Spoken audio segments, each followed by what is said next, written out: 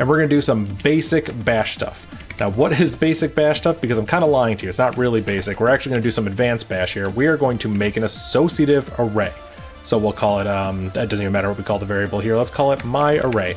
Very simple. Now we can say my array, the key foo equals 1.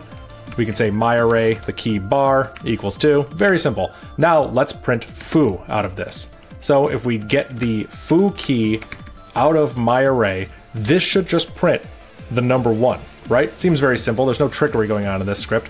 Let's go ahead and run our simple script. Here, I can leave the source code up in case people are curious what's inside it.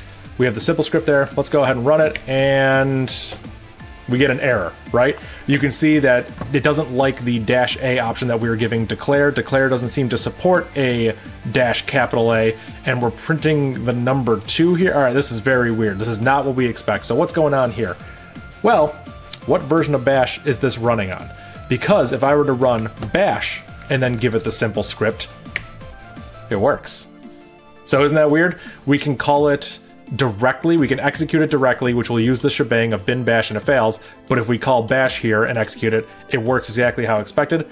Why is that happening? Well, you might think, let's look at which bash, because this is going to figure out which bash in my path variable are we executing. As you can see right here, we're executing opt homebrew bin bash. If you're not familiar, the variable I'm interrogating is the $path variable. These are all the paths to look for executable programs when you run a command without an absolute path. That was a mouthful there, but when I run the command bash, it's gonna look through that path one by one because they are separated by colons.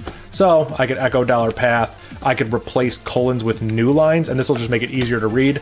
There you go, it will go in order and look for the bash command and execute the first one it sees. So when you do that, which bash, whoop, if I could type, which bash, it's going to execute opt homebrew bin bash, which is in stark contrast to the first line of our simple script, which was bin bash. So when we go ahead and we run it, let's do this. Let's open up our simple script and let's not even do this. Let's trash all this data. Let's just echo $0 and bash version. This will tell us what has been executed and what the version of bash running is. So if we rerun this, we can see that simple script ran and this was the version it ran with. I'm just realizing now, I don't think I can do $0. I think it's, what is it $bash? Let's do that, let's do $bash. There we go, that's what I wanted. So we have bin bash here and we have the version. As you can see, this is version 3.2. This is very old. This is what ships with the Mac. We're already on version 5 with bash, so that's why the array syntax notation wasn't working. We weren't able to declare associative arrays. Bash 3.2 doesn't have associative arrays. So